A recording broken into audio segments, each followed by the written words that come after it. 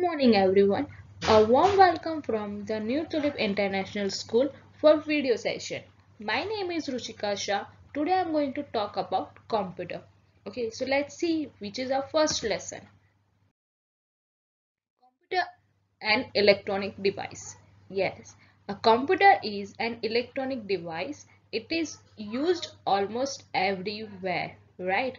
Where you have seen computers? Do you know? Think. Yes, you must have seen at railway station, bank, hospital, and even school, and even offices, so many places, right? So let's see what is next about. A computer helps us to do many things, right? Let's see what we can do.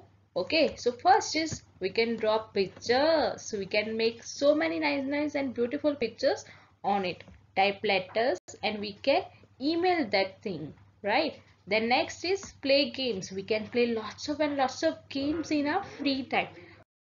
Then even computer help us in solving sums. We can calculate on the computer. Even we can watch movies, cartoons and so many things. Even we can listen to music.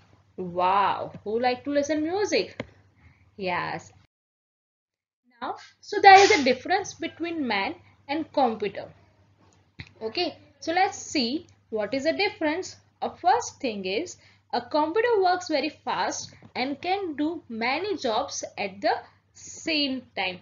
Yes, but a man needs more time to do any work as a compared to a computer.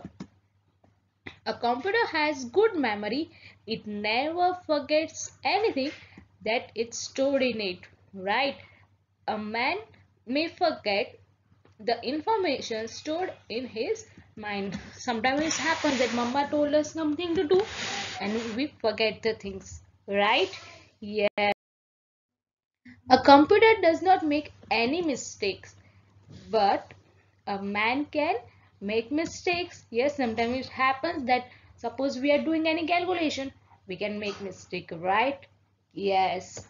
A computer cannot take its own decision, but a man can take his own decision. Yes, we can decide what we want to do.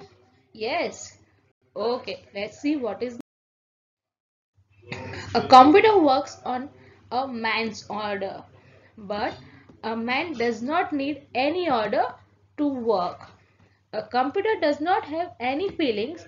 For example, if you hit a monitor, it does not react. Will the computer cry? No, but a man has a feeling. For example, if you get hurt, you feel it and you will start crying, right? Okay, so I hope you were very much clear about the difference between computer and man and the uses of computer.